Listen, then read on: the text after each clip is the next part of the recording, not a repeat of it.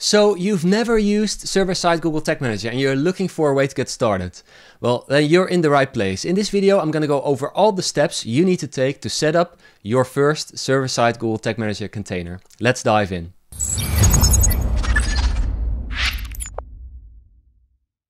Hey and welcome to the channel. My name is Leon. This channel exists to help you make better decisions in your daily work using your web stats. Before we dive into the content of the video, I have two things. First of all, there's an affiliate link in the video description to a service called Stape. And I believe that service is the easiest way to get started. I will show it to you also in this video. By using that affiliate link, you support the channel at no extra cost to you. Secondly, I have created a short cheat sheet on how you can grow your website traffic. So if you're interested in growing your website traffic, just head over to the video description for a free download link there as well. All right, with that out of the way, let's open up our first server-side Google Tag Manager container. And I want to start out by just going into Google Tag Manager and head over to our account. And as you can see, my account is kind of a mess because I do a lot of training and I make a lot of videos and I rarely take the time to clean this up. What you need to do is you need to look for your existing container. So don't make a new account. I assume you already have Google Tag Manager. So just go to the account you already have and press these little dots in the top right corner and then say create container. And here, this is the place where we can make our server-side Google Tag Manager container. And the reason that I added to my existing container is just for maintenance. It's just a lot easier to maintain your setup if it's in the same account. Then you can pick whatever account name you like. So you could do something like server-side container. But what I like to do is I like to enter in the URL of the site that the container is on. And in this case, it's a server-side container. So it's on leonkorteweg.nl, that's my site. And my server container is usually on a subdomain. So usually I would do something like data.leonkorteweg.nl or gtm.leonkorteweg.nl or analytics.leonkorteweg.nl because those are all really clear names. But lately I've been working with like shorter names and more random names. So for instance, the letter N. So I'm just really making it up as I go. Why do I do this? Because we want to kind of hide our tracking setup from ad blockers. So that's the reasons, like if you use gtm.leonkorteweg.nl, it's probably a lot easier for an ad blocker to point out, oh, that's tracking, I'm gonna block those data transfers. So let's just go for the letter D for data. And I'm gonna copy this and I'm gonna create my container. So this is really the first step. And then we get the window that says install Google Tag Manager. You can automatically provision your tagging server. And this is, if you proceed with this route, you would host your container on the Google Cloud Platform. And I've made a separate video on this, but I believe that is not really the easiest way to get started with server-side tracking. I believe there's an easier way. If you're interested to find out what's the best way for your situation, like Google Cloud or Stape, just head over to the video description. I will link to a separate video that I did on this very topic. So right now I want to go for manually provisioning the tagging server, and I am going to copy this container configuration. So now that we have created our server-side Google Tag Manager container, all we need to do now is we need to open up a hosting package for our container.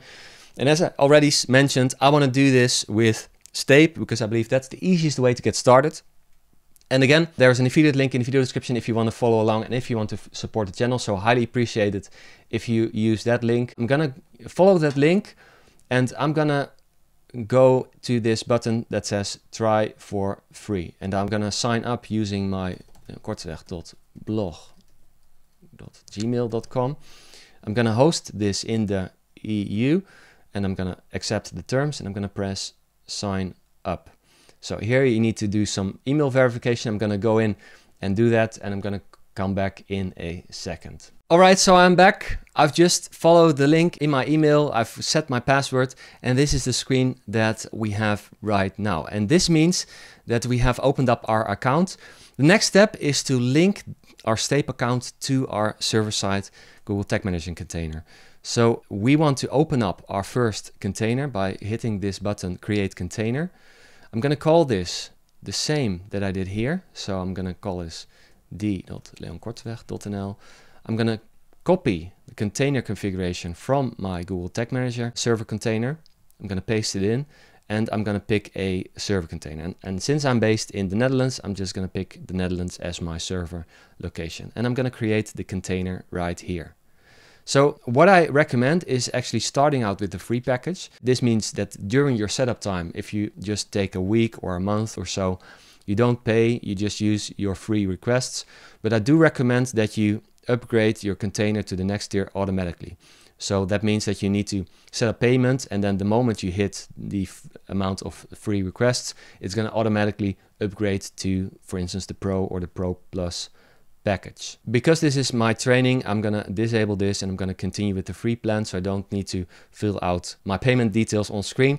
But you get the point. If you use this in production, I recommend that you enable that and fill out your payment details so it won't break as soon as you hit the limits of your free plan. All right, the last step that is really needed in order to set up your server-side Google Tag Manager container is actually linking a domain name to that server.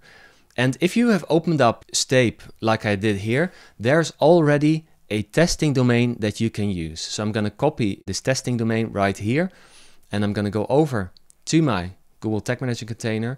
The moment I press preview here, I get a message that says you cannot preview this container, and that is because we haven't linked a domain yet. So I'm going to edit the container settings, so I can do that by pressing this button, or I can just go into admin and into the container settings. And here you have the option of adding URLs to your server-side Google Tag Manager container. So this is the testing URL that I got from Stape. That is here. And I'm going to hit save. I'm going to go into the workspace. If I press preview now, this will open up my container on the testing domain. So it's this random string.stape.net. So, and it says, yeah, there it is. It's working. Although this is a way to get started with server-side Google Tag Manager, I really recommend that you add your own domain name to this container. So this is really a testing domain that you can use while you're still working on setting up your own domain. So it's not a problem to use this for a while, but I recommend to work on setting up your own domain. And I'm going to show you in this video how you do this. Sometimes you need help from other people because you need to add a DNS record to your domain setup. So let's go into Stape. We're still on the home screen of our container here. I'm going to add a custom domain. And I already chose my subdomain. I'm going to say leonkorteweg.nl. And the moment that I fill out this, it's going to give me a CNAME record, d.leonkorteweg.nl, and then the value is euc.stape.net. So I'm going to hit verify. There you go. And I need to add these DNS records to my setup. So let me open up my DNS management and I'll show you how this is done in Cloudflare. All right, so I'm logged into Cloudflare. This is where I manage my domains currently. It is well possible that your domain is registered somewhere else and that the screen on your end looks a little bit different. If you need help with this, just find someone that has a little bit of experience setting up DNS records, because this is really a sensitive screen. You do not want to mess this up. For instance, if I change these records here, right here, with MX records, my email will stop working. If I disable these records right here, my website will stop working. So it is really a little bit sensitive to work here, so be careful. And if you're unsure or not really confident in what you're doing, please find help from someone who really knows how to handle this. It could also well be that there's someone within your organization who needs to do this for you. And that is when the testing URL comes in handy. You just use the testing URL while you're waiting for that other person to set up the DNS record for you.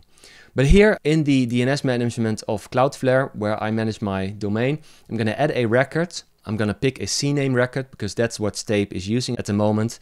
I find that this tends to change sometimes, so just use whatever is here on the screen, but type CNAME is here in this screen for me now. So I'm going to use the CNAME record. I'm going to use the letter D. So don't copy the whole thing. In this case it will work, but that's a very common error. And then the target, that is the value that we are looking for. Let me see, do I want to proxy it? This is a functionality by Stape. I'm just gonna use DNS only. TTL, I'm gonna leave it to auto because I find that Cloudflare tends to update really fast. But if you don't have the option, just pick a very low value here. So for instance, 1 minute or 5 minutes. And then I'm gonna press save. So I'm gonna refresh this screen. Sometimes this goes really quick, but in the meanwhile, we can copy this domain. I'm gonna go into Google Tag Manager. I'm gonna go into admin again. And I'm going to go into container settings because I want to add my final container URL to this list as well. https d.leonkortweg.nl, and I'm gonna hit save. So the moment I go back into my workspace and I hit preview, I still get the testing domain right here. So what I want to do here is I want to press this list icon, and you only see this icon whenever you've filled out more than one URL. And then I want to switch to my real domain. Then I'm going to hit preview, and then it's going to try to open up my testing URL. Well, it hasn't verified yet, so I need to wait for this to happen. It's going to take a couple of minutes, but as soon as this is done, you will be able to preview it in that server. So I'm going to switch back to my testing domain because it's not available yet. There's one final trick that I want to show you. If you just copy the domain of your container, so either your testing URL or your final URL once that is verified, and just paste that in and go to healthy, you will be able to test if the server container is still working or not. So that's a good trick. If you're doubting, like, is my server container still up, just go into the URL and then /healthy in order to find out if it's still up and running. Alright, that's it for today. I hope this video was helpful. If it was, please consider liking this video and subscribing to the channel. That really helps me get these videos out to as many people as I can. If you have any questions on server-side tracking or a question in general on tracking, please leave a comment down below. I might do a video on this topic next. So I always love to hear from you guys. So thanks for watching this video, and I'll see you in the next one. Goodbye.